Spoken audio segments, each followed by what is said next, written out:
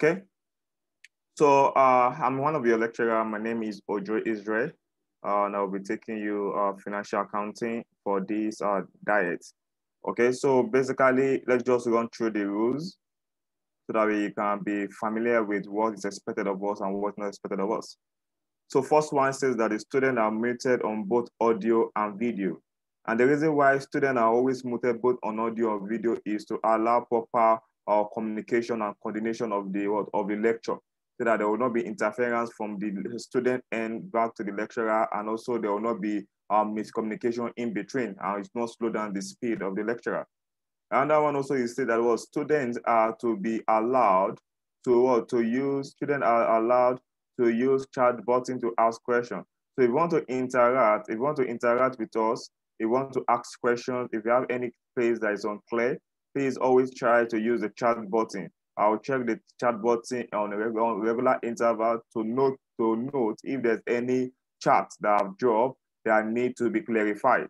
Another one also says that the third rule says students are expected to be cordial and professional when using the chat button to ask questions or express their concerns. So this time we are talking about, okay, fine, you might have some concerns about maybe unclear question. You have maybe unclear areas that you want to ask, or your network is not actually is poor, and you want to communicate that. So let us try to be cordial and professional in it. In the sense that we be mindful of the language and the tone that we use, so that so that we can be professional and communication can be free of any errors or any transfer of aggressions. So another one that we have is students are advised to listen attentively during lectures rather than writing since the lecture materials will have been provided ahead of the class. So it's advisable for you to listen. It's advisable for you to follow the lecture instead of you trying to jot down, because while you are trying to jot down, you might miss one or two points. So it's advisable for you to listen attentively as we go on in the class. Then you can now go ahead and jot after it, maybe just few jots, but don't concentrate too much on the jottings. The other one that we have is that all questions will be attended to after the lecture. So this rule is flexible for the lecturer. The lecturer can decide to attend to the question in between the lecture, or can decide to attend to the question at the end of the lecture. Depends on the flow of the lecture. So it means that the answering of question is subject to the lecturer review. Then also, you always feel free, always know that you are free to call your lecturer, and at the same time, you are free to ask your question for further clarification, just to drive home the point. The major goal is that you understand what you are trying to do, and you understand and put it down in your own language in the examination hall. So without wasting too much of our time, let's kick into the introduction to financial statement. So because this class is a revision class, it means that it's a question or an answer class, that I'll give you a question and we'll solve it together, because there's not much time for us to be going into details. But what we are going to say is we are going to give you what you need for you to pass your exams. And also we're going to give you what you need for you to be able to practice in your area. So basically what we're having now is what we call introduction to financial statement. Introduction to financial statement. Before we even start with what we call financial accounting, rather, before we start with financial accounting, what do we understand? What led to financial accounting? What led to what activities or what engagement have you actually done for the allow, okay, fine, you are now producing what we call financial statement. So, and that is basically the business. Is business. The reason why we have financials and information is because a business transaction has occurred. It means that what there is one activities that have been carried out that involve the movement of cash that can bring in profit or loss to the person. So in that area, we can now decide this, okay, let us look briefly into business. So what is business? Business is actually a set of interrelated activities carried out within a view to make profit. It means that these are the activities that you have decided to carry out. These are the activities that you have laid down that if you do this, this, and this, they are interlinked together, it will result to profit. And what is profit? Profit means the percentage that you receive that is higher than your cost price. The price that you have incurred to generate that cost price, or the price that you have incurred to render the service. So any amount higher than that is what we regards to as profit. So we can easily say cost price plus profit equals selling price. So the sales of it is the profit element. And how do you get the profit element? Is as a result of what? Activities that you have done. So you doing different activities, either buying or selling, in that IT servicing, in that of financial account, you are preparing financial account for someone.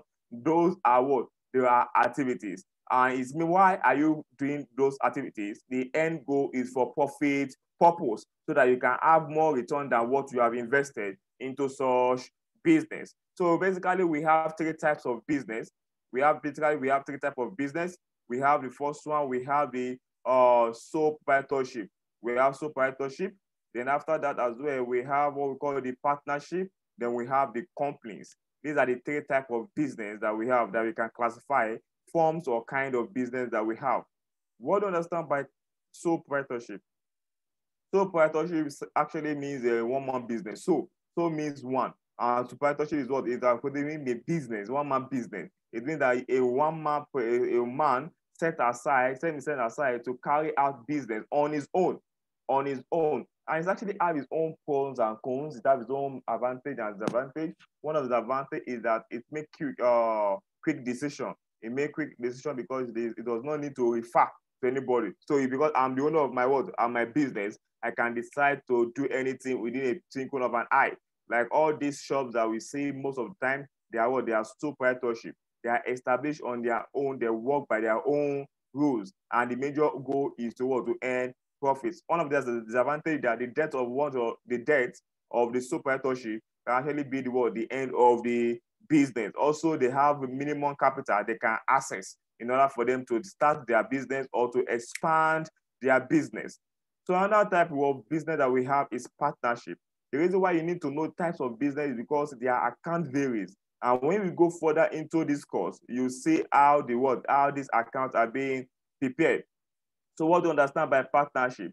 Partnership is actually a legal business organization owned by at least two persons and at most of 20 persons who put their resources together for profitability purpose. It means when two people, when they are one, even if one person start the business, it's sole proprietorship.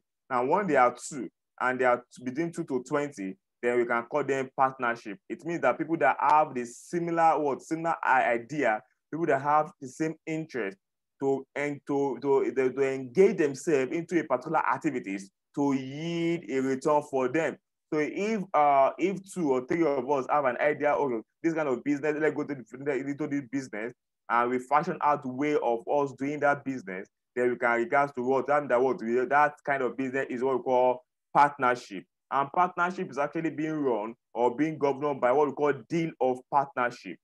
Deal of partnership. So deal of partnership states every rules that governs how the partners behave, that governs how the profit is being shared, that governs when there's conflict of interest. What is the deal of interest? What are they agreed on? And this is what will be binding on the partners.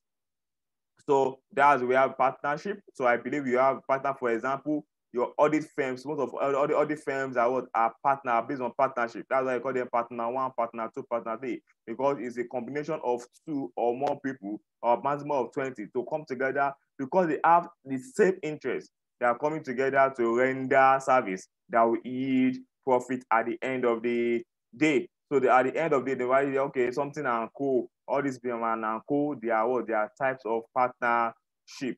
Then another one that we have is company. We have company as well. So what do you understand by company? Company is actually a legal.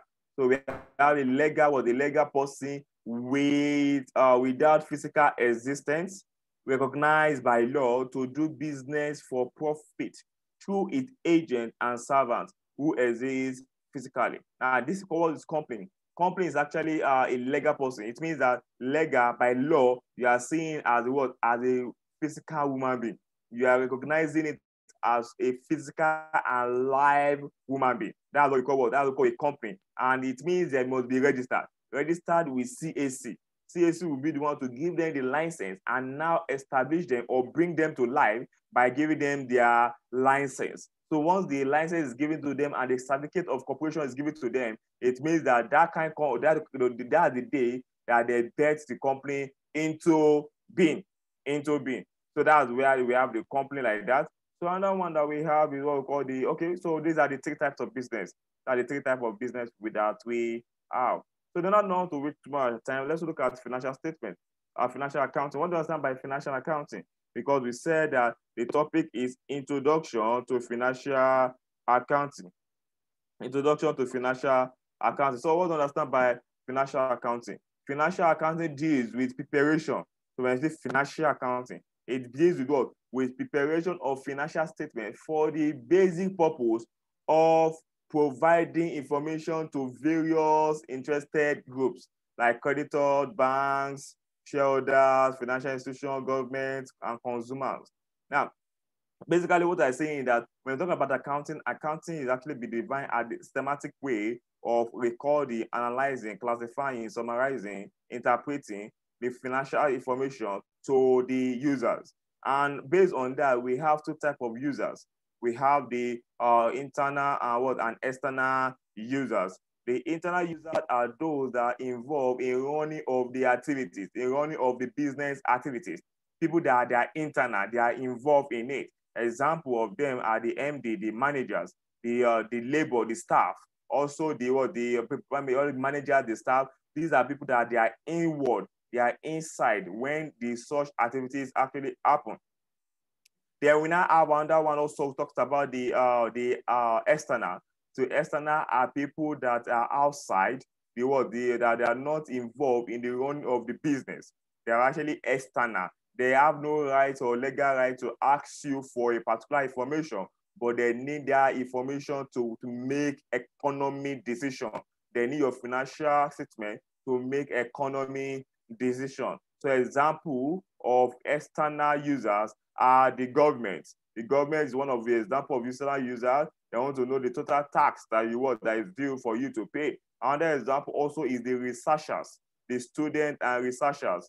When we are back in the university and they want to carry out a project, they ask you for data. I think chapter 3 or chapter 3 or chapter 4, they ask for what to collect data.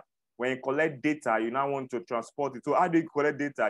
From some time, you collect data from the financial statement. So they make use of that as well. So that's the two types of financial statement users that we have. So let's look into basis of accounting.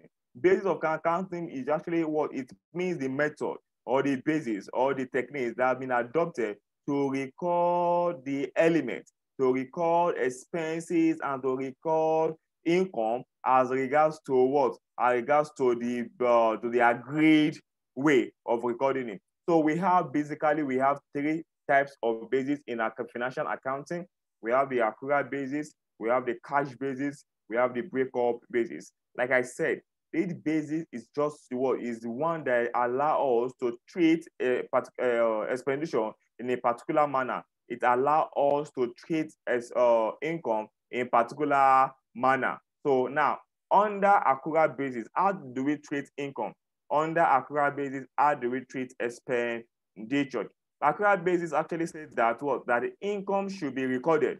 Income should be recorded in our financial statement when they are earned. When they are earned, and expenditure should be recorded in our financial statement when they are incurred. Now, if you mark the word, I make use of the word earned and incurred. Earned and incurred. Now, it means that it's possible that you have earned a particular revenue, but you are yet to be paid that money. But because you have rendered the service and you have earned it, which means it's due for they are going to pay you in the future, then you can go ahead and record it in your financial statement as revenue, as income, as inflow into your organization. And also, the other one also is talking about incurred. Incurred in the sense that you have not paid the expenditure. people is owing, you are owing for someone's salary, you are here to pay the salary. It means that you have incurred the expenditure because it's subject to payment in the future. So what you do, you record it, not when you pay. So that's the accrual basis. So accrual basis is our revenue is recorded when they are earned, and expenditure is recorded when they are what? When they are incurred. When they are incurred. Then we now have the cash basis what? The cash basis. Now this cash basis is actually talking about that what? That under the for income, for income or revenue is recorded in financial statement when they are received. Can you see? Not when they are earned. Now under cash basis, when they are received, and expenditure is recorded in the financial statement when they are paid. When they are paid, it means that any transaction that does not involve movement of cash will not be recorded in the financial statement, as or if you are using cash basis. If you are using cash basis. Now note, accrual basis and cash basis. Accrual basis and cash basis make use of what? They make use of a particular concept, and the concept that they make use of is going concern concept. The concept is talking about that the business will continually be in existence for next foreseeable future. For next foreseeable future. It means that there is, at that point when you are preparing the financial statement, you cannot tell when the company will die or when the company will fold up. So that's why that's what we call going concern concept. But for breakup basis, this breakup basis is against the going concern concept, because it's talking about what? The debt or liquidation of a company. It's talking about the debt or liquidation of a particular company. Looking at fine. Okay, what is the company right now? What are they into? Okay, now in the beginning of the year, it's possible that the company will not be in existence in December. By October, the company will be liquidated. Now, if that's the case, it means that the basis you normally record financial statement, you record the revenue as the point in which you make it. If you are not receiving it, because it's breakup. So it's subject, because you are not going to be in continuous. So it's not advisable for you to what? So for you to be recording a revenue that you have not received, because it's breakup basis. Now for the expenditure, you have to incur it. You have to what? You have to record it, even though you have incurred, even though you have not paid, you have to recur it, because they use what we call prudency concept. By the time that you are settling in, there's some hierarchy. There is that one hierarchy of payment when you are liquidating a company, who you are expected to pay first, followed by the next, then the shareholder is the last.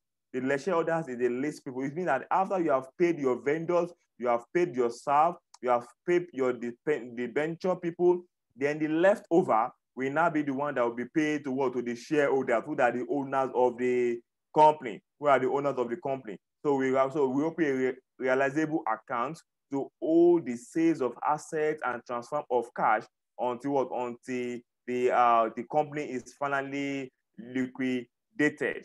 So breakup basis is not used to prepare financial statement when it is in going concern, but is used to prepare financial statement when the going concern will not be in place. Will not be in place. Okay, so that is that about the basis. So let's look at financial statement. So what do you understand by financial statement? Remember, we said financial accounting is actually the process of what? Or preparing financial statement. Now, what is the financial statement? Financial statements are actually written document records that convey the financial activities and condition of the business of an entity. Financial statement is actually a detailed information in a quantitative format and also qualitative format to show the financial transaction or to show the financial activities that have occurred within a particular period of time. And that period of time is known as financial year, accounting period, or reporting period.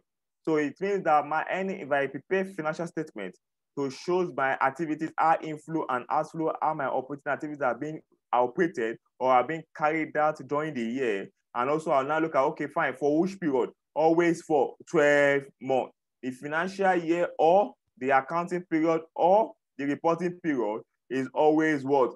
12 months.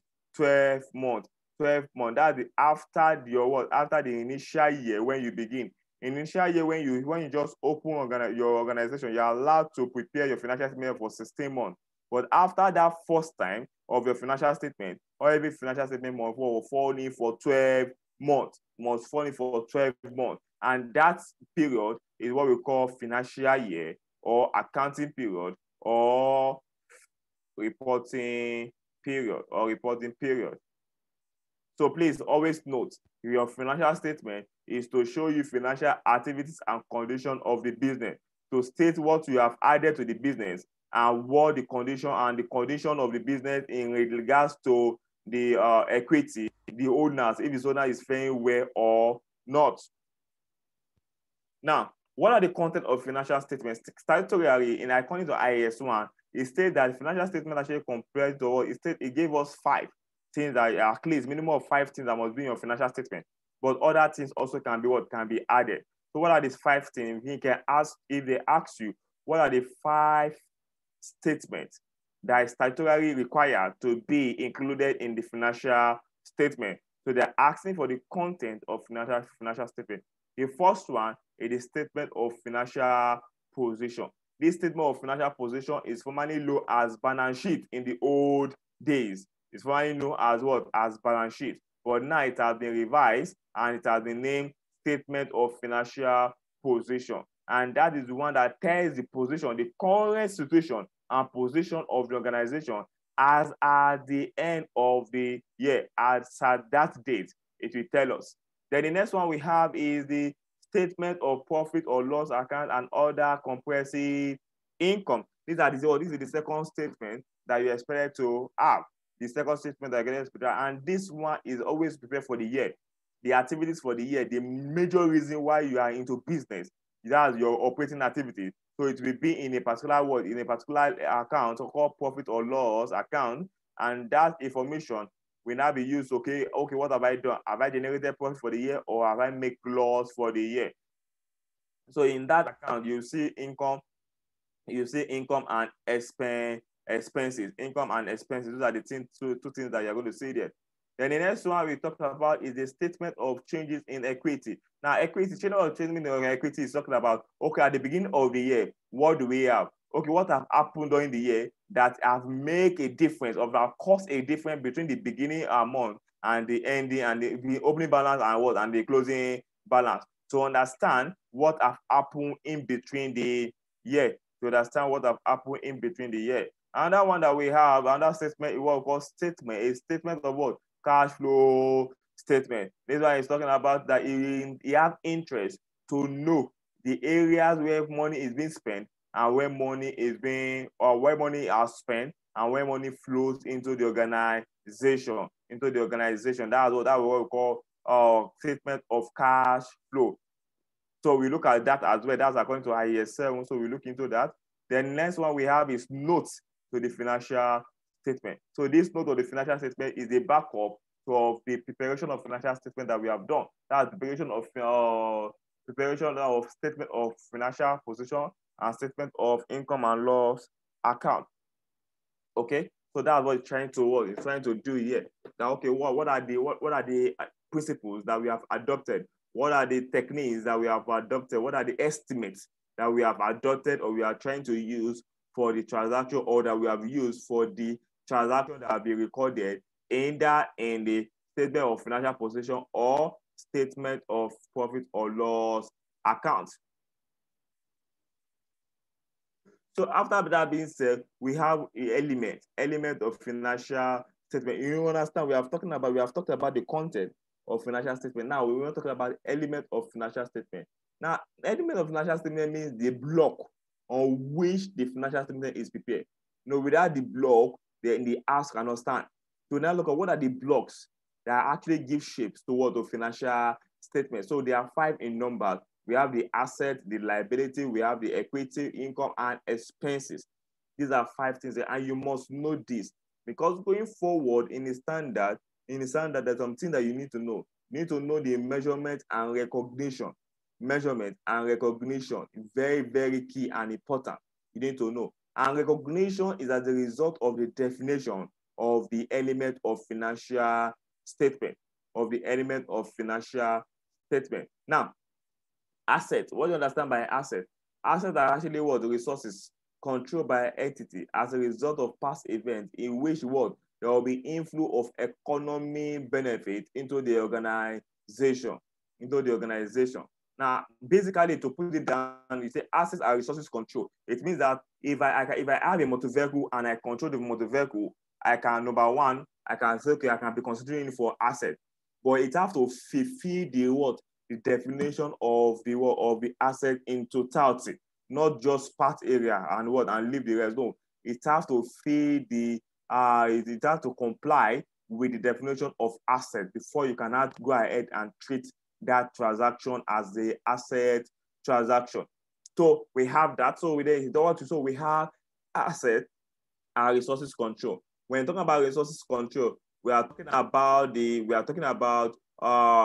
like a motor vehicle that I can deny anybody from having access to it. I can deny anybody from partaking or enjoying in the asset. So that's the way I control it. Why am I controlling it? As a result of past events. What are the past events that we are referring to? The past event that we are referring to here is talking about the past event that we are referring to is talking about the commitment that you have made in the past that have make you to own that motor vehicle. For example, I say motor vehicle. So what are the past events I've paid for the transaction? So I can make claim on it that yes, this is my vehicle because I've make payment purchase in the last month when it was purchased. So that is what we call as a result of past events in which the word settlement, there will be settlement, or in which there will be inflow of economic resources. Now, inflow of economic resources that, oh, this motor vehicle that I have now, if I now start using it, what is the economic benefit I'm going to derive from it? That's the word. That's the economic benefit. So it must be inflow, not outflow. So the benefit that you derive from your motor vehicle to run your business for that year is what we regard to our as inflow of economic resources. So your resources man is not compulsory, it should be cash alone. It can be as a result of time, it can also be as a result of other things. So it's not compulsory what is time alone. Then we now have liability. What do you understand by liability? Liability is actually being defined as a present obligation as a result of past events in which the settlement will lead to an outflow of economic resources from the entity that embodies it. It means that a present obligation, that's a debt. A present obligation, that is a debt on its own. So which means or the liability can be in quote and unquote in what regarded as debt in sense that they are present obligation. Why are they present obligation? As a result of past events. It means if I'm owing my staff salary and I'm putting that as liability, the reason why I have it as liability because it's present obligation. At the moment, I'm owing people. So it is present obligation. But why am I owing them? As a result of past events? They have rendered service to me in the past that they are due to be paid. So I can say that, well, okay, yes, it's following with the what? With the salary payable is in line with the law of liability. I will now look at, okay, the settlement will lead to economy outflow of economic resources settlement. It means that once I pay the salary, my resources will go out. My resources will go out in form of what? In form of cash. In form of cash. It means that once I settle this liability, even though it's after 6 months I settle the liability, it will result to what? Loss of economy, which means that will reduction in your economic resources. So that is basically liability. That is basically liability. Another one that we have is equity. What's you understand by equity? Equity is actually as a result of what? The net residual interest on the assets. It means that after you have removed your asset and your liability, the left balance, the balance there is for the balance there is for the shareholders, the owner of the business. So that is the equity. That's the equity is the net worth based on the definition according to one is the net residual interest on the net asset. Is the residual interest on the net asset. That's what we call equity.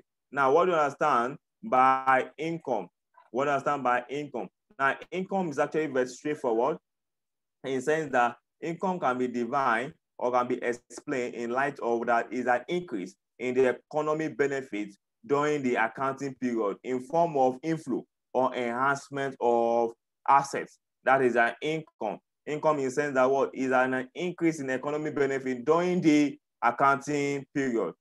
So it's an increase. So when your economic benefit increase during the year, you can regard that as an inflow, as an income rather, as an income. So we have that. So income actually we've been breaking down into two. We have two type of income. We have the revenue and gains. We have revenue and gains. Revenue is actually what is an increase in the activities or what to be based on the ordinary course of activities.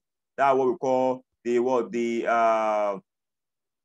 what we call the per minute or that. Let me just try to get that. Okay, so let's back. Thank you. So back to the class. So we are talking about that. So that's basically the income. Income as defined as an increase in the enhancement or increase in the business as a result of inflow or enhancement of what of an asset. So after I've defined that, I'll now say what are the types of income that we have. We have two types of income. We have revenue and gain. Gain revenue is actually the inflow based on the ordinary cost of the activities. It means that the major reason why I am into business, I'm actually fulfilling it and I'm getting an inflow from it. So I can call that revenue because I'm selling cars. So anytime I make sales of cars, is the revenue to me. Then the other part is gain. Gain actually resides outside the ordinary cost of the business. It means if I dispose of an asset or I carry out any other thing that is not in line with my day-to-day activities in the organization and it brings me a surplus, we can regard it as gain. So that's why we say gain on asset disposal, not revenue on asset disposal. We call it gain because it's not in due course to your purpose of ordinary business, original business. So another one that we have is expenses. Expenses. What are the expenses that we have? Expenses actually is a decrease. Expenses is a decrease from what of activities of economic resources. A decrease of economic resources that can result to what? Maybe due to reduction in assets or enhancement of liability. So when your liability increase, your expenditure also increase. Or when your asset decrease, it means that what your expenses is increasing. So that's expenses. Okay. Apart from the amount that is being paid out to the shareholders, apart from the amount that is being paid out to shareholders, so anything that increase your liability or reduce your assets, apart from the money or fund that is being paid out to the shareholders in form of dividend, can be regarded to as expenses. Can be regarded to as expenses. So these are the 5 elements that you have, and you need to know these 5 elements of financial statement because it will guide you and energize you or enable you to go far in this course. It's actually very, very, very important for you to know. Then we now have accounting process. Our accounting process is talking about the step-by-step in which we pass the stages that is involved in before we prepare financial statement. That's accounting process. The stages, the processes that have been stated out to show or to enumerate or to list the levels in preparing the financial statement, the levels of preparing the financial statement. So the first one that we have here says that collecting and analyzing accounting documents. So collecting and analyzing accounting document is number 1 that we have. Then after that, we have the second one is posting into journals. Posting into journals. Journals is actually what is a daily transaction. It's what is that's what you call another name for journal is called daily books. Daily books. It means that when transaction occur, the first point or the first place in which you record the transaction into is the journal. That's why you call it daily books or what? Or yes, books, day book.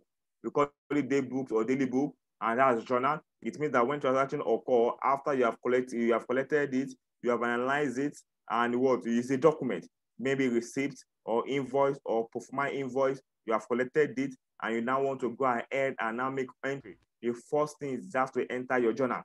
It has to enter your journal, and your journal will show where the account will be debited and the account will be credited. It will also show a narration. so that whenever you go back to that transaction after 20 years or after 15 years, you'll be able to know the reason why you are what? You have raised that journal. So the narration will be of help to clarify, to clarify areas that are unclear during the what? When you prepare. Probably when you have prepared it, you have forgotten.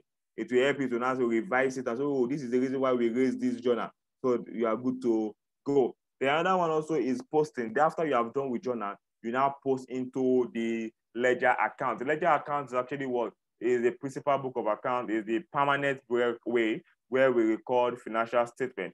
So we lift from journal down to ledger accounts. Now, journal is vague. Journal varies. Over time, you just add different figure from one journal to another journal. But ledger helps to bring transactions that have the same traits, the same features under a particular head, so that at a particular time you can know the total income or the total expense or the total what you call profit or profit and minus from the account. Then you can know the balance at a glance. It means that your bank statement is a form of a ledger, because at every particular point in time, you can state the amount that you have or the amount that you don't have in your accounts. That's the ledger. So it helps you to bring in together every transaction of similar that is the same or in nature. Then you bring them together to form a ledger. Then after you have prepared your ledger, you now move ahead to your trial balance. So trial balance is actually a statement that tests the accuracy of the ledger balance. That's trial balance. Trial balance is a statement. So it's not an account. It's a statement that tests the accuracy of the ledger balance, because on the trial balance, the debit side and the credit side must be the same. Once the debit side and the credit side is not the same, it means that probably one or two things have happened. And how do we prepare? We prepare our trial balance from the ledger account. Is the balance figure from the ledger account that we posted under our trial balance. So after we have prepared our trial balance, then we now move on posting of adjustment entries. So at the end of the month or at the end of the year, there are some adjustments that we normally post. Raise and post. Example of them is what we call depreciation. Depreciation is one of the adjustments that is always done at the end of the year or at the end of the month in order for us to prepare a complete financial statement. Because what are you going to depreciate if you have not yet closed out for the month? So it's when you are done for the month, we can now calculate the total resources that you have enjoyed or that you have benefited from the assets. Then after that, you have another one that we have is provision for bad debt. Is also month end or year end, to adjust for the transaction that have not been taken care of. So after you have done that, after you have posted into your ledger, then you now have what we call adjusted trial balance. So this adjusted trial balance is the trial balance that the initial adjustment entry, depreciation, provision for bad debt that you have made, will now give you a better and complete and ready-made trial balance, which you know as the adjusted trial balance. It's from this adjusted trial balance that we now move to the next stage. And the next stage is what?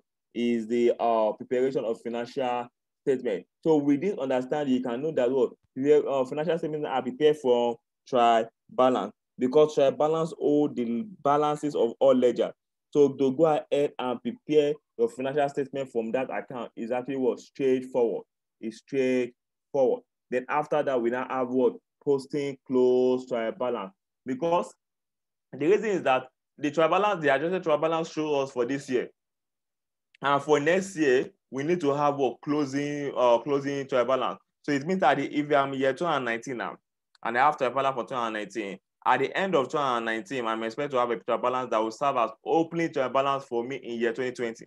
That's what we call post-closing trial balance. It means every expenses and revenue will be taken out, and the leftover, which is the liability, the asset, and equity, will be now computed it will now be taken over to serve as an opening figure in the next year. That's what we call post-closing trial balance.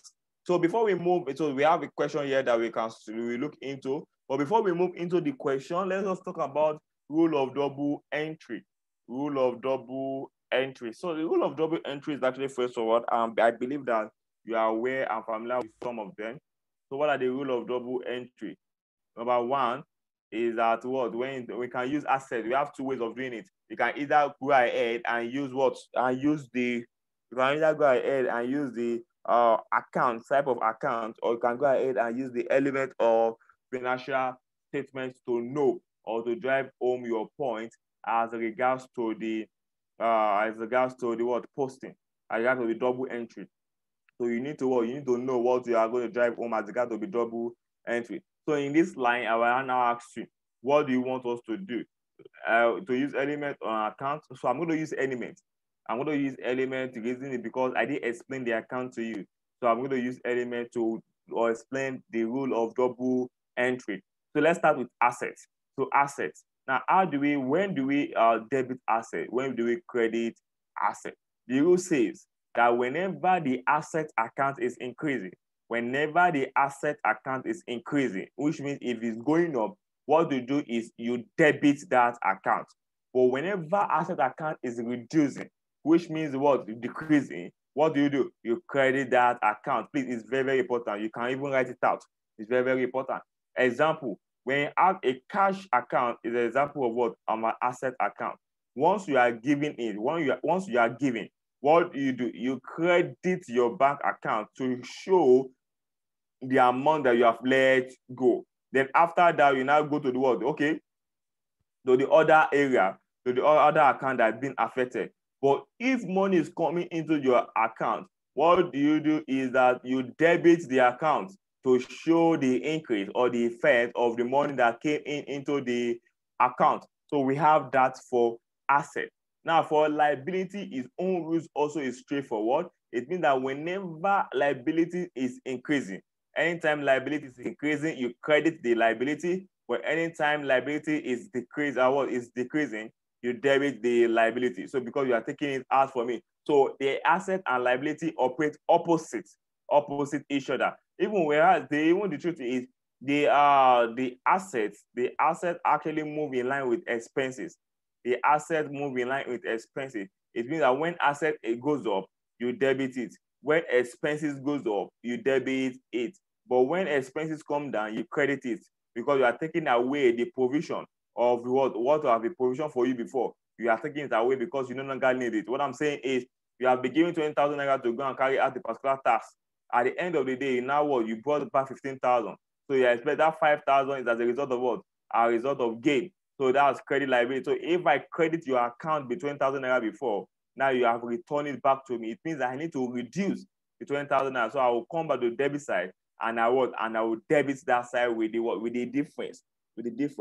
Another one that we have there is what we call the equity.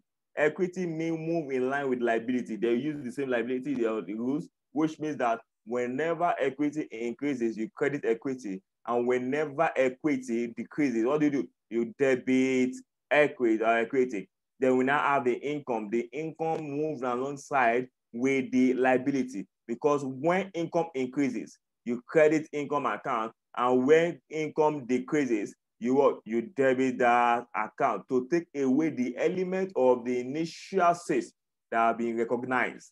To take away the element of what? The initial sales that have been recognized.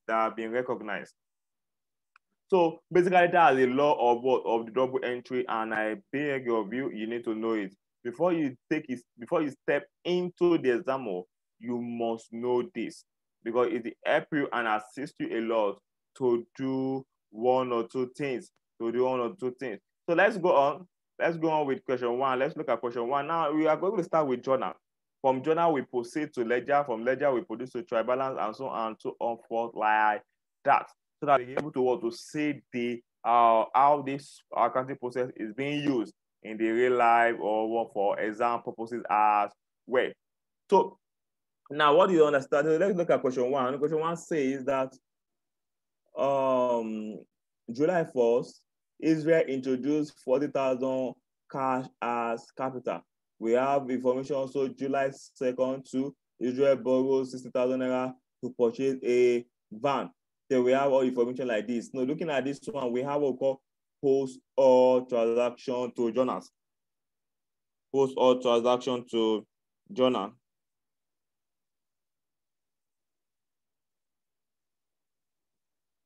Okay, so thinking about post or to journal. So we expect to raise journal, and this is the place where they normally test. They test this place a lot because you are in foundation or what we call knowledge level. So you expect to what? They will test your foundation in FR, in FA. They want to know how rooted and grounded you are. So whenever they test journal, they are trying to test your root, your understanding about the double entry rule, about the double entry rule. So let's post. Let's just post into this. Let's see. Before you post, let me cancel the solution. Please, you have your solution with you. So I will beg you to listen with me, to listen now so that you can get it. So that anytime you go back to your post, to your solution that have been sent to you, and from there you can pick what you want. Okay. Now, question one. Question one says July 1st, Israel introduced 40,000 cash as capital. Now the question is, who is receiving, who is giving? That's the first question you need to ask yourself. Who is receiving and who is giving? So from here, we know that the word cash as capital. So they introduce cash as capital. So now, if that's the case, if I introduce cash to the business, that's the cash is one collecting it. Please always know. If I introduce cash into the business, I'm paying that money into a particular place. That's cash account. But who is bringing the money? Because every transaction have two legs. Minimum of what? Minimum of two legs. Every transaction have minimum of two legs. So we are talking about cash as capital. Who is bringing in the money? Because the account that is bringing in the money is capital. Because we are adding it to what? To start up a business. So the capital account is bringing the money. Why the bank or the cash account will be the one to receive the money. So we have identified that cash and bank, you have identified that cash and capital are the account involved in the preparation or raising of this journal. Then if that's the case, we can now go ahead and say, okay, which one should we debit? Which one should we credit? Because now we know the two accounts that are involved. The next question is, which account should we debit? Which account should we credit? So if you look at the question very well, you say Israel introduced 40,000 cash as capital. So capital is the one word giving. Definitely capital is increasing. And the rule says that whenever equity, which is capital falls under equity element. Whenever equity increases, you credit the account. And whenever cash decreases, what do? You debit it. So when your cash receive, you debit it. When your cash increase, you debit it. Now let's look at the solution. The solution will be the same. So there's no need to be afraid.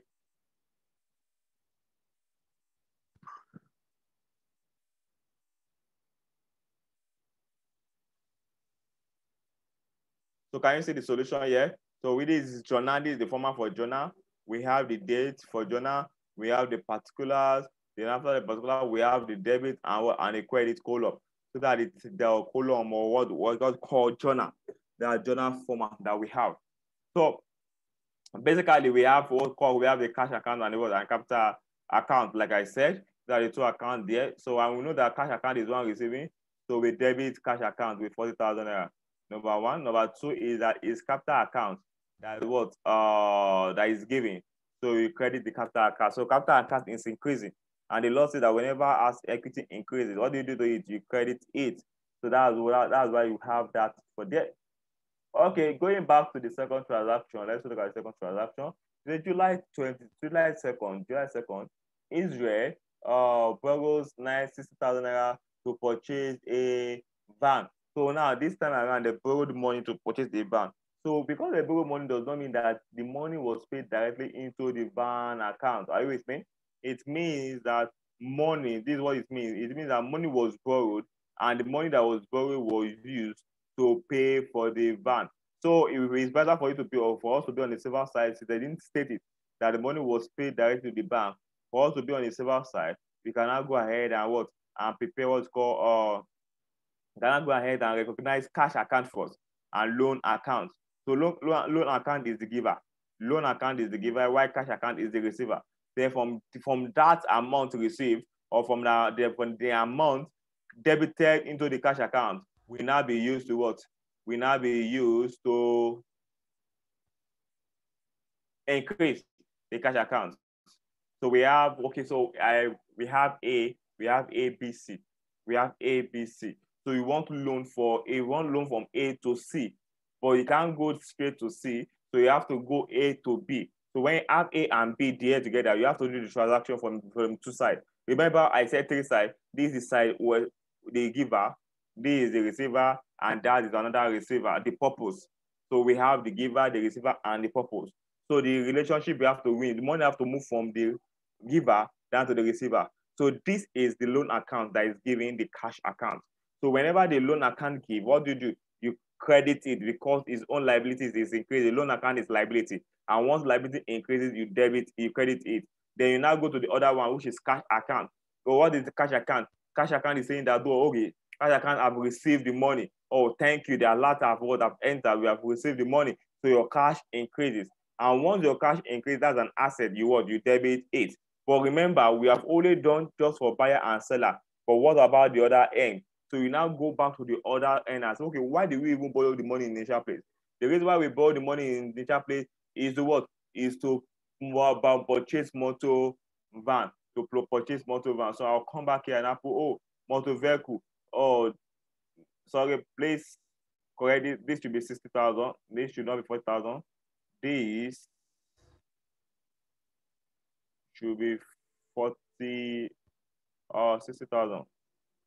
That should be 60,000. So this should be 60,000. So that 60,000 is what we now use to what? To debit your motor vehicle. Motor vehicle account is an asset account. So once it's increasing it, you debit that account. So you debit your motor vehicle with 40,000. That's why it's 60,000. Please correct that to 60,000. Then the second leg we go to where who is giving the money now? Remember, no loan account is not the one giving it now. But the person that is giving it now is cash account because he has initially paid into cash. So the person that we give it right now is what? Is cash account. So that's why we what? That's why we now credit cash with the 60,000. It should be 60,000, please. 60,000, 60,000. So that's that about the second one. So let's look at the third one. So I'll just explain the third one. I will not go to the solution. They are all the same. Okay, so that we can be fast and we can look at the other things. So we have what? We have this to be July 3. Israel buys inventory for 18,000 naira on credit. Now, Israel purchased this of what? 18,000 naira on credit. Now, what are the treatments? Remember that this is on credit. So your purchase account will be there.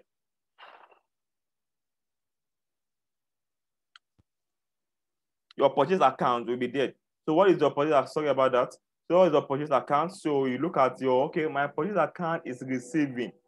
My purchase account will be the one to receive the goods purchased.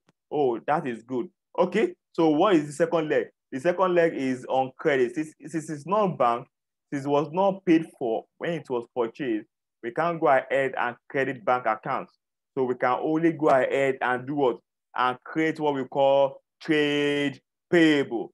Trade payable. It means that this is a liability. This is amount that is payable to the vendors at a particular point in time. At a particular point in time.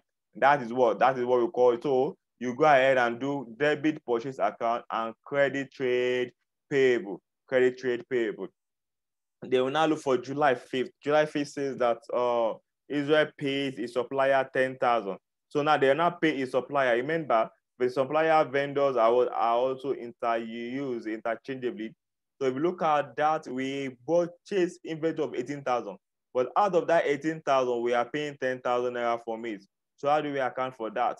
So the way we account for that, just go, okay, Israel pays. Where is it coming out from? Oh, it's coming out from cash. Okay, number one, cash account. Then number two is that Israel pays is a supplier as well, vendor account, trade payables.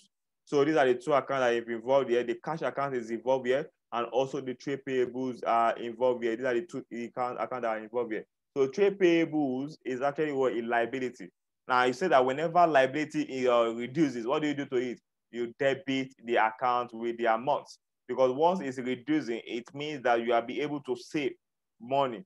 You are be able to, you have paid out money. So you reduce your liability by debiting your liability since you have initial entry of credit balance.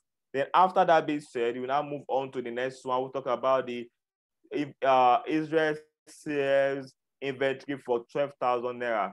So if I'm looking at that, I'll look at two accounts that are involved, which is the sales account and the what and the sales the two accounts involved on that inventory is the inventory account and revenue or sales account. Revenue or sales account. And that the amount is 12,000. So which one are you going to credit? You always credit your revenue because your revenue is it's a credit item. So it's an income element. An income element says that whenever income increases, you credit it.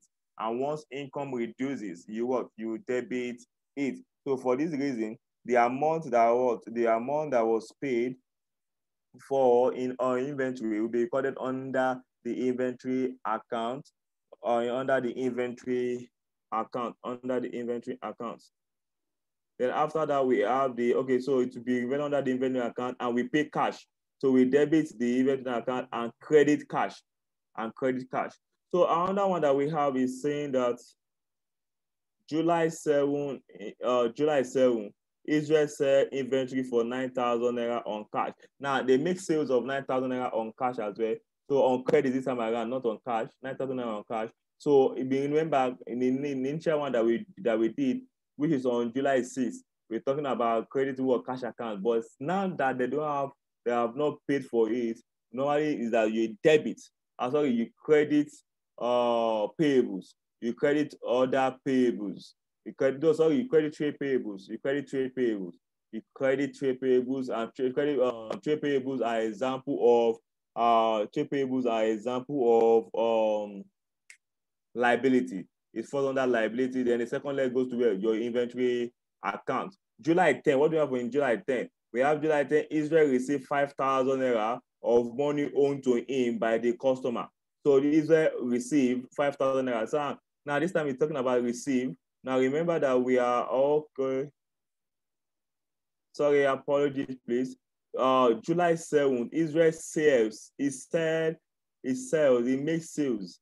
So once he makes sales, your two accounts are involved here. Apology for this. When you make sales, let me just repeat. Let me explain this, please. I thought it was purchased. July 6th, Israel sells inventory for 12,000 naira card. Now, if they make sales, the two accounts are involved. The two accounts involved is the cash account and the revenue account. So you credit your revenue. I think I explained that correctly. You credit your revenue account and you debit your cash account. Now, for July 7th, Israel sells inventory for 9,000 naira on credit. Now, for this 9,000 naira on credit, what you do is that you credit your payable, your trade payable, and you debit your what? Your revenue. You debit your revenue. So another one that we have is July 10. Israel received 5,000 naira of money owed to him by the customer. Now, this is trade receivables. It means that two accounts are involved here. Since we have 9,000 naira on trade receivables before, so this time around, we now have what? We now have 5,000 naira on trade receivables. Now, if you look at July 7, we said that what? That it should be on trade receivables and revenue. And trade receivables is on the debit side. But out of that debit side now, you have paid 5,000. So if it's reducing, if your asset is reducing, the standard says that we should what? That we should credit it. The standard says that we should credit it. So on this aspect, on this note, trade receivables will be debited with 5,000 naira. Trade receivables will be credited with 5,000 naira, while the customer account, or what we call the cash account will be credited. So this is what I'm talking. If you look at the solution, here, can you see the solution here? So we have cash account because the money was received. So cash account are happy. They are saying, oh, money have entered. So they are happy. So once money enter, you debit the account with 5,000. Where is the money coming from? It's coming from trade pay receivables because we have carried out the transaction earlier and it's resided in trade receivables. So you need now to take it out of trade receivables. So for this one, I explained sales. Sales also is trained about as revenue account. Sales also is known as revenue account. So that's what we have. So everything I've explained, they are all the same. Yeah. Now, if you look at question two is now talking about ledger. They are the same scenario. The same scenario is now about the HANA asks us to prepare ledger. Remember when I talked about the accounting process? I talked about the accounting process and I said that the accounting process starts with the collecting and analysis of accounting information, then followed by what? Posting into a journal, then from journal into ledger. Now that we are done with the journal, and we know that the format of journal is date, particular debit and credit, then we are going to go to now form what? To now form the ledger, to form the ledger. And like I said, ledger is principal book of account. This is the permanent record where information are transferred from the journal into what? Into the ledger, from the journal into the ledger. So let's see how we explain to let's see how we prepare the ledger. So the format for the ledger is that we have two sides. We have the left hand side and the right hand side. The left hand side start for the what? For the debit side. Now if we are using T format anyway, while the right hand side is also for the right hand side, the credit side. So we have debit and the credit side. Those are the two sides that we have. So what are the information that we have there? We need dates. We need the date in which the transaction actually occur. Then after the date, we have the particulars. The particulars also relates to if more information, giving more information about the transaction. We need more information about the transaction. Is it a receipt transaction, credit sales transaction? What is the name of the person? Or how many quantity, if they are supplying anything, how many quantity have you supplied that have been that have been approved? How many of them that have been approved, and how many did you supply? So that's the particulars about that. So we have the journal folio. The journal folio is ability for us to trace it to the journal, to know where we have posted, where we have taken it from the journal down to the ledger. Then we now have the amount. Then we have the amount. So the amount is like, okay, how much is the transaction? How is the worth of the transaction carried out? They will now state the amount there. So basically, that's what the format that we have at the ledger. Now there are two sides. If you notice this place, after amount, everybody stays on their side. It means that from here down here is a new side, while from amount down here is another new side. So looking at it, this is a new one. That's number one. That's the debit side. This is on the credit side. That's it on the credit side. So now let's look at first transaction. The first transaction says Israel introduced 40,000 naira cash as capital. We have discussed this earlier, so I'm not going to dwell too much on it. I'm going to move on with that. So we're talking about that, okay, fine, with the cash and capital have been introduced into the business. And cash and capital that have been introduced into the business, cash have been introduced in form of capital into the business. So capital is one giving it. And we said that the rule says that what? Credit the giver. So if you look at this one, we have the name of our ledger here. We have a capital account. It means every other information that relates to capital can be found under this ledger. So let's look at that. Can you see we have July? So we have the July 1 cash of 40,000. So you leave that information. You leave the information like that. So we now move on to the second transaction. Says that July 2, Israel borrowed 60,000 to purchase a van. So now, if you purchase the van, you may remember we did that. We did like 4 entries on that. The first one is when the loan was collected. So we have, okay, when the loan was collected, what did we do? Oh, that was true. So we open loan account and the cash account. We open loan account and cash account, and the loan account is actually a liability account. So now we are increasing it by 60,000 naira. It means that it will be on the credit side. It means to be on the credit side. Then another one also is the second leg goes to the cash. The second leg goes to the cash. So if you look at it, let's go down. Let's look at the cash accounts. Okay, this is the cash account. So we have the cash account here. Can you see? We have the capital. Can you see the name of it? How much do we have? 30,000 naira. 30,000 naira. So this 30,000 should be 60. Sorry, this is capital. This is 60. This is loan 60,000. Can you see? This is 60,000. Yeah, this is the loan 60,000. That's 60,000 naira. So after that, we have the next one that we have is the second leg. The second leg we now go to from van motor vehicle to the cash. So now that we have recorded the amount, inside the cash, you can now come in and take it out. Can you see? So reducing the asset, you do what? You debit it. You debit it. We want to reduce the assets, and cash account is an asset account. So you credit it. So this money, it means that you are converting this money to van and you are putting them under non-current assets, under current assets. So we have that. So if you look at the motor van now, if you look at motor van, there should be 60,000 there. Can you see? That's 60,000. So we have July 2. What is the purpose? Cash. Cash means that the purpose that based on this one now, ledger, they normally use the word the ledger that make reference to. So it will be easier for traceability purpose. So for traceability purpose, it's very easy and good to go. So we have the information like that. So we have that. Then after that, the next one that we have says the next one that we have is the what? Israel buy inventory for 18,000. Israel buys inventory for 18,000.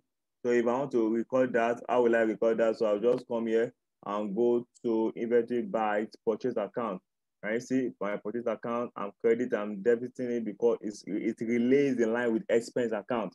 So I'm debiting it because it's one receiving it. Then the one that is giving it is what? Purchase account is receiving it. And the one that is giving it is, let me check his name again. Inventory. So, but this time around, it will not be under inventory. It will now be under cash account. It's on credit. It's going to be under trade payable. So, if you look at the trade payable, so let's look at trade payable.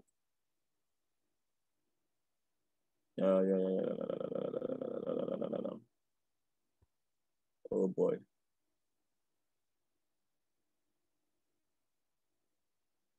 Okay. Okay, now this is payable. Can you see this is a payable? We have the 18,000 naira in stock there, 18,000 naira payable, 18,000. Then after that, let's move on to the next one. If we move on to the next one, we have Israel pays its supplier 10,000.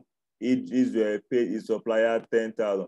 So if Israel pays its supplier 10,000, so how do we record that? It means that trade payable we have to what is a liability account. And we said that any liability account that is decreasing, what do you do? You debit it.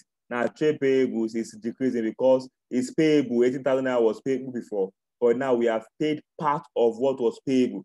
So it means that it has to decrease. And they also say that anytime we are decreasing liability, it should be what? It should be debit debt. So let's see the way it was done. Payable. Okay, let's see the way it was done.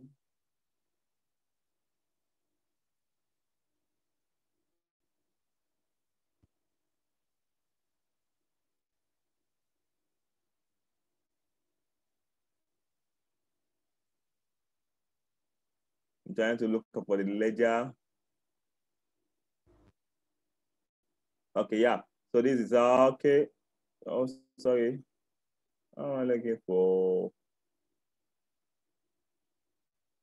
yeah, Israel pay supplier. Okay, so we pay supplier. So if we pay supplier, cash account and trade payable is involved. So if you look at the payable, how much do we pay? We paid 10,000 naira. Can you see that?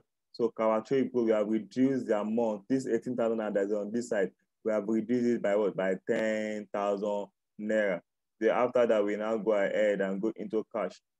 Can you see cash? Then what is the cash there? Paid payable of 10,000 naira. So we have done that accounting entry for that.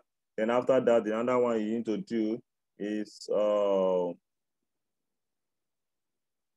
we have Israel pay its supplier. Now this Israel pay its supplier is 10,000. We have done that. Israel sells inventory for 12,000 naira cash.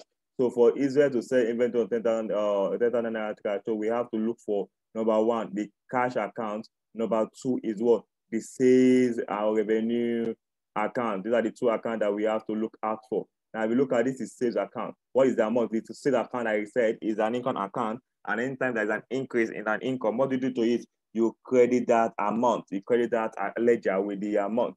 So looking at this now, can you see the first one is what? Can you see? Lovely, lovely. Then after that, we now have our cash. So let's look at our cash because second leg has to be in cash. Let's see. Oh, okay. This is your second leg. Can you see that? So your second leg will always be in the right place that you want it to be. So, but you have to be careful to know the one that is right. Okay. So after that being said, another one that we have here is the July 7, Israel sells the inventory for 9,000 naira on credit. Now on credit, what changes there is just that instead of you putting it on bank, you're not going to put it on bank. Now going to be trade receivables because you have made sales on credit. It means that they are subject to you to pay back. That's an asset. That's what called trade receivables. Then we have another one, July 10th, Israel received 8,000 of ordinary work of the money owned to him by the customer. Israel received 8,000 of the money owned to him by the customer. Now, the first one is that what? That they make sales of 9,000 naira on credit. So if you look at sales, let's check out sales account.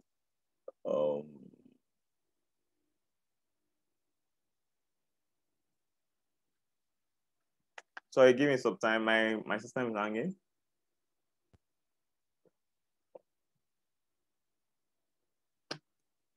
Okay, we are back.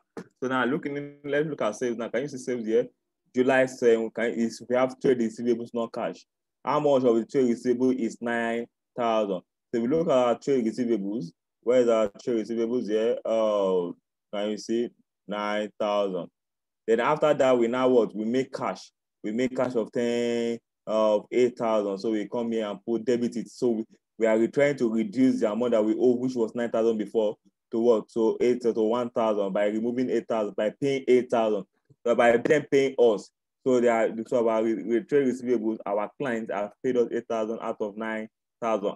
So logically thinking, they owe us 1,000 more, right? But the second leg of this one will be fine in cash account. Let's look at cash account, the second leg. Can you see that? Trade receivables. That's why I said the particulars of the item is always what? The name of the other account for easy traceability. So after you have done all that, then the next is for us to now close up our ledger. So how do we close up our ledger? We add up one on the other side. We add up the one on the debit side, and we add up on the one on the credit side. So after we have done up with the add up, we now look at which one is higher, which one is lower. So we normally remove the lower from the higher so that we can able to get the other lower angle that will match up to that one that it was higher. So it means that if you have two now, so if you like left and right, this one is 20,000, this one is 10,000. So it means that I need something to bring this one up, but they have to be on the same side. So I need something to bring it up to that side. So if I have this one is 20,000, let us use figure that will be easy to identify. So this one is 20,000 and 15,000. So I'm like this. But for it to balance, I have to come here. And what will I need to do? I need to add the difference of 5,000 naira to it. So that's the way we balance it. Now, if you look at this side now, or the capital account, we have 40,000 naira on the credit side. But on the debit side, no figure. On the debit side, no figure. So for us to have a good figure on the debit side, so what we do is that we do balance carry down and write the difference there. It means that will be your opening balance for the next year or for the next month or the next month. So let's look at loan account as well. They are also they are the same. So we have 6,000 naira here, then we have 6,000 naira here. So let's look at let's look at cash. Let's look at cash accounts. Now, if you look at cash, if we add up everything here, it will give us 110. If we add up everything on the debit side, it will give us 110. But if we add everything here on the credit side, it will give us, before this 40,000, let's add 60,000 plus 10,000, give us what? 70,000. So which means that 70,000 naira we know, then compared to 110, there's a difference there. And what is the difference? The difference is 40,000. The difference there is 40,000. That's the difference between the debit side and the credit side is 40,000. Then you can now go ahead and say, okay, balance carried down is 40,000. Okay. So that has been said. So now we have looked into, we have talked about a lot of things. We have talked about a lot of things. We have talked about journal. We have talked about ledger. So the next question, because of time, we will not be able to start the next question now. But we'll be in the next class. We look at the question 3, then probably move on to adjustment, year or trial balance and year end of the year adjustment. Please, you need to study ahead of the class for that. Okay, so any question, because we started behind the class, so we are unable to cover. Any question so far? Any question? If you have any question, please, you can just drop a chat. You can use the chat button. If you don't have any question, let me know as well in the chat button. Just want to know if you're on the same page, if you are following me. So any questions so far? Kindness, can you hear me?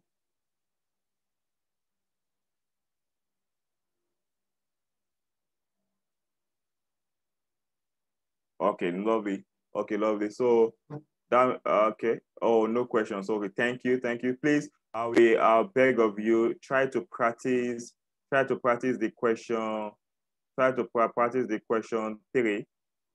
Question 3. So in case it's not clear, when I'm explaining it in the next class, it will be clearer. Okay. So try to practice question 3 because it involves transaction, you raising ledger and journal. And remember, journal is actually what is the first place primary book of record, and it's also used to record credit sales. It's also used to record credit sales, and it's also used to transfer one figure from one account to another account. So you need to know you need to understand it. So if you are not okay with it, it's okay. We'll explain more in the next class. Okay. Apologies for starting late. I don't know. I actually don't know the reason. Probably maybe you came online before also. But next class, we shall continue that next class. So I wish you lovely lectures. See you next class. Thank you very much for your time. Bye for now.